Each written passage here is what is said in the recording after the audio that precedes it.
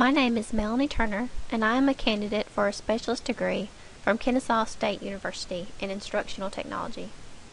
I currently work as an Instructional Technology Specialist in Moultrie, Georgia, and this is my Capstone Action Research Project.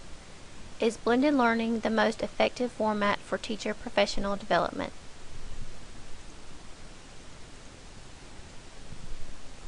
In today's educational climate, teachers spend a majority of non-instructional time in meetings.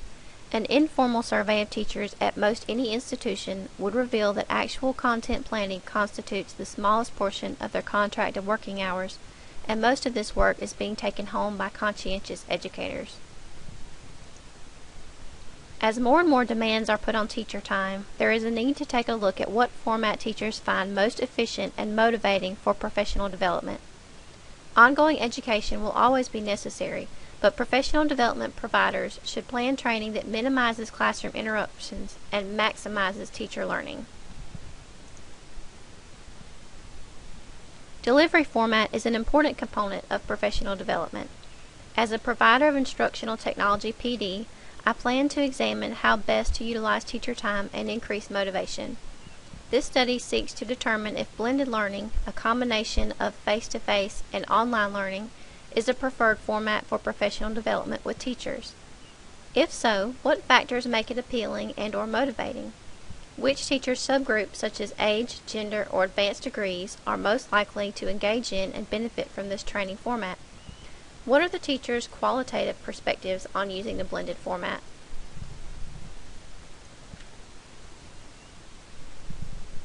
In my experience as a teacher, face-to-face training represents the largest slice of my professional development experience.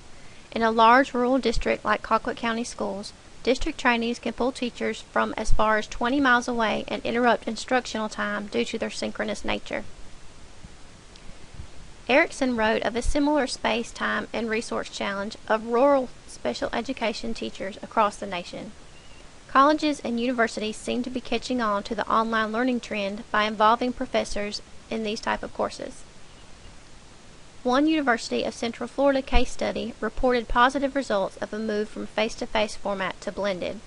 Their faculty perceptions about the new course's effectiveness in helping them learn new techniques increased by 22.7%, while the overall course satisfaction increased by 12.4%. At the opposite extreme in PD lies the purely online class or community. This format allows for a wide range of participants, and its asynchronous nature facilitates participation at any place and time. In fact, the 2010 U.S. National Education Technology Plan recommended that schools and districts work to ensure that every teacher has the opportunity to take online learning courses.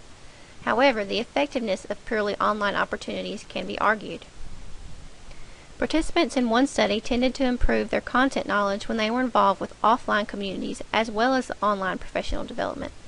Professor Amy Lay and her master's students concluded that the mix of synchronous and asynchronous communications of blended learning could enrich online communities. Lessons learned from student involvement in online components can also be applied to teacher professional development design. In a study of 3 different blended opportunities for students, Alston, Weidman, Murphy, and Lupshenyuk discovered low teacher involvement in discussions as a common problem with online courses. Face-to-face meetings proved essential to improve the sense of community. A case study of students at the New Jersey Institute of Technology revealed that 60% of survey respondents preferred blended courses to purely online. Most students perceived distinct educational benefits in terms of flexibility, convenience, and effectiveness. An interesting study by Alston and Murtha revealed that high-achieving students were the population most satisfied with the blended learning format. Low achievers tended to prefer face-to-face instruction. To address my research questions, teachers were surveyed online about their dispositions toward the 3 training formats. Aside from the demographic information requested, the survey questions have accompanying Likert scale choices regarding the 3 different learning formats. Participants also had an open-ended area to type in qualitative comments on the topic. To address the results and analysis of these surveys, I will change over to an infographic. Let's take a look at demographic information first. You can see here that most participants in this study were female. The most common age ranges were 41 to 50 and 31 to 40. The most common teaching experience level was 6 to 10 years, and most of the participants held a master's or bachelor's degree. Each participant completed an online survey about their preferences for face-to-face, hybrid, or purely online professional development. The only negative responses related to the purely online format of professional development. One of the interesting findings of this study was that 2 out of 3 of the male participants strongly preferred face-to-face training. Most of the teachers of English language arts, 67%, strongly agree that they prefer the blended format. No other subject area grouping expressed an overall preference. If numbers are assigned to the responses according to the scale below, only the last item, I prefer this over other learning formats, has a difference of more than 5 points. In fact, if you average the scores for those items, the face-to-face format has a mean score of 100.25 and the blended format has a mean score of 99.5.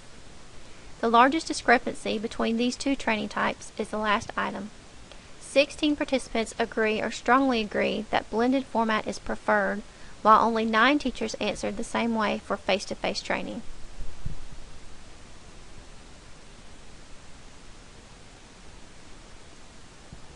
I think that you will find that this research breaks certain stereotypes about educators.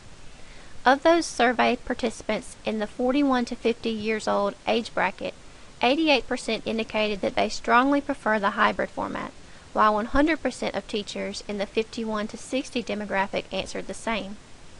In the youngest set of teachers surveyed, 20 to 30 years old, no pattern exists for learning format preference. One might have assumed that this age group would be most inclined towards blended and/or purely online based on their generation stereotypes. Most of the teachers whose highest degree earned is a bachelor, which is 75% of the population, prefer either face-to-face or hybrid learning. However, 69% of those who have earned a master's degree strongly agree that blended learning is their preferred format.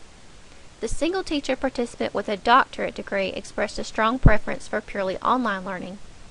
The demographic data suggests a gradual preference shift from face-to-face training to hybrid to purely online training as teachers pursue advanced degrees.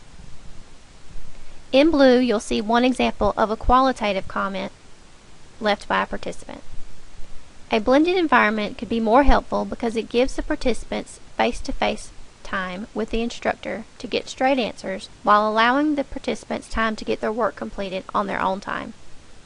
In conclusion, sufficient data exists here to rule out purely online courses as an overall preferred format for educator professional development. 16 out of 23 of the teachers surveyed, 70%, indicated that blended learning is their preferred format. I feel that this figure is conclusive with regard to my small set of participants, but I believe that a larger sample size would be required in a future study before generalizing these results to all educators. This capstone project required an exhaustive research process and analysis. However, the results were very exciting. These findings can be applied to my own line of work and help add to the small body of research on the topic of blended learning with educators.